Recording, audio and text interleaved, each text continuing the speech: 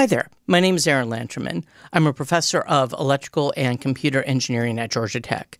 In the previous lecture of ECE3084 Signals and Systems, we took two functions, namely alpha and beta, and convolved them. And in this lecture, instead of convolving, we're going to compute a cross-correlation. Now, convolution is commutative, so convolving alpha with beta is the same as convolving beta with alpha, but for cross-correlation, the order does indeed matter. So we just need to be careful with that. Now, the way we've defined cross-correlation, it's essentially equivalent to convolving the two functions, except the first function is flipped. Now, I personally find it very convenient then to compute this convolution by flipping and shifting alpha, because then if we're flipping and shifting a function that's already flipped from this cross-correlation definition, well, it's pretty much like the convolution we usually do. We just don't bother flipping the function because the two flips cancel each other out. That's the way I like to think about it, although your mileage may vary. And the main reason I wanted to show you this particular example is to show you a trick where we can use an ECE3086 style convolution table that we previously used for discrete time convolution in that class to solve this kind of problem quickly, just as we did in the last lecture with the convolution example. And again, this only works because both of these functions are piecewise constant and they stay constant over uniform time intervals. So let me just convolve two discrete time sequences where we just pull the values off of these graphs. Now, because we're doing a cross correlation, I have to remember that I'm convolving with a mirror image of alpha. So instead of writing down the sequence 1 minus 2, 2, I write down the sequence 2 minus 2, 1. And then I want to convolve that with minus 3, minus 1, and 1. All right, so now I need to pick one of these to be a sequence that I'm going to write in the horizontal rows, while I'll one by one multiply by these coefficients in each individual row as I scooch the sequence over to the right. So I'll have minus 3, minus 1, 1 times 2, that's doubling everything. So I have minus 6, minus 2, 2. The next line is doubling just with the minus sign, so I can write this down again just with the signs flipped. So I'll write 6, 2, minus 2. And in the last row here, scooching over one more, it's all this stuff times 1. So that's just minus 3, minus 1, 1. And now if I add along the columns, I'll have minus 6. I'll have 4. Let's see, this 4 minus 3 is 1. This is minus 3. And here I'll have 1. So as a sanity check, let's redo that where we'll take this sequence here, the 2 minus 2, 1, and make that be the sequence that we write along the rows while multiplying by these coefficients one by one as we go down the table.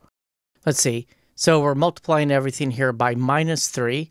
So I'll have minus 6, 6, and then minus 3.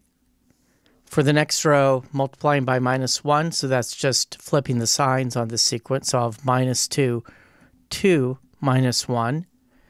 And then I'll multiply everything by 1, so that's just the sequence. So I've got 2, minus 2, 1. And adding up the columns, I'll have minus 6, 4, 1, minus 3, and 1.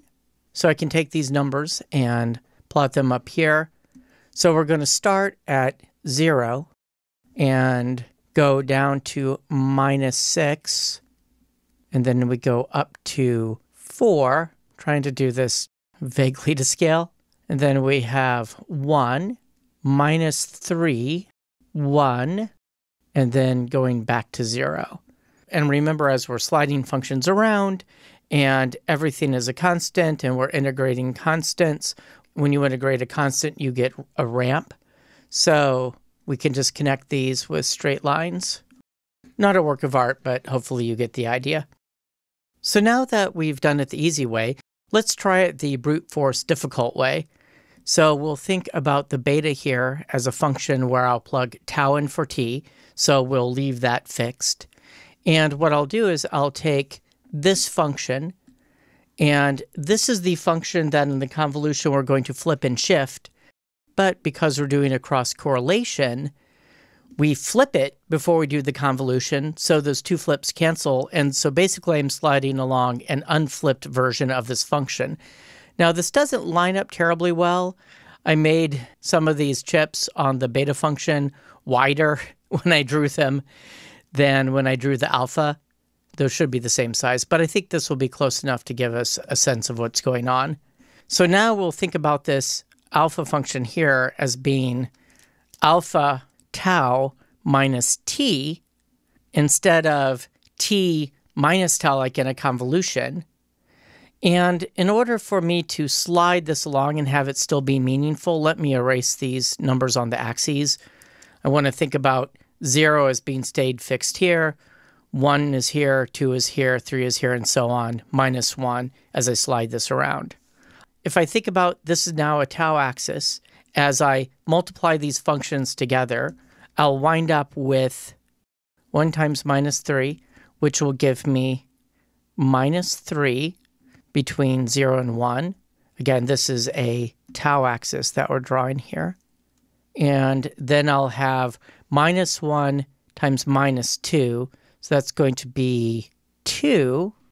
All right, and now I've got 1 times 2, which gives me 2.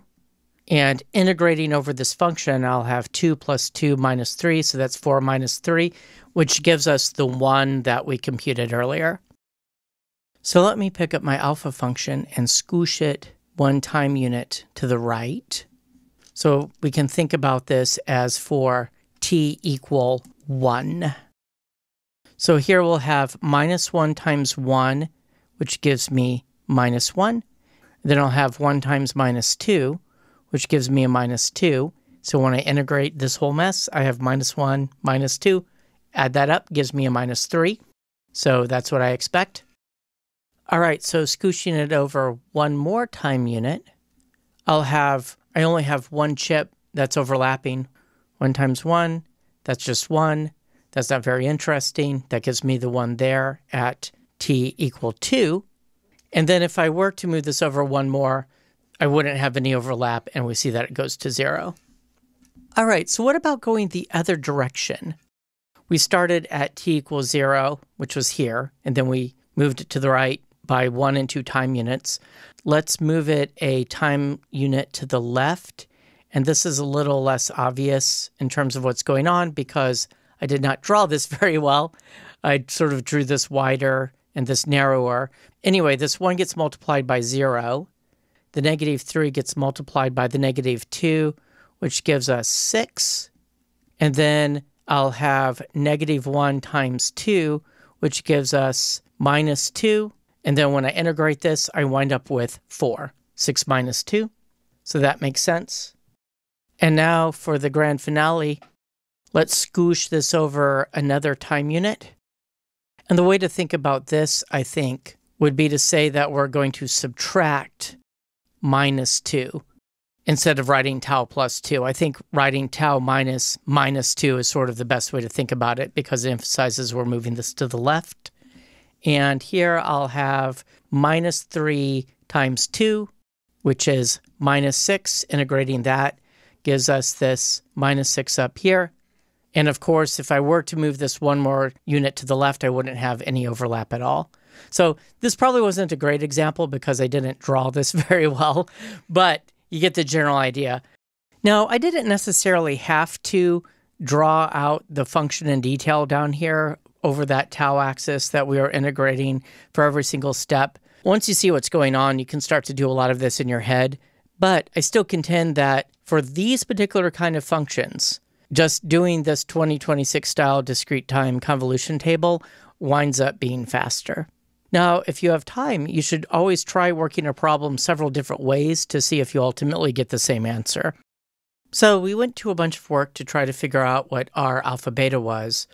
Well, what if I was really interested in R beta alpha? Well, if you already have computed R alpha beta, this isn't very difficult. If we think about what this is in terms of convolution, it's defined as beta minus t convolved with alpha of t. And remember, R alpha beta of t was defined as alpha minus t convolved with beta t. So remembering that convolution is commutative, we see that if I were to just negate all the t's in here, I would get the same thing. So r beta alpha is equal to r alpha beta minus t. So r beta alpha would just be this function mirror flipped around 0.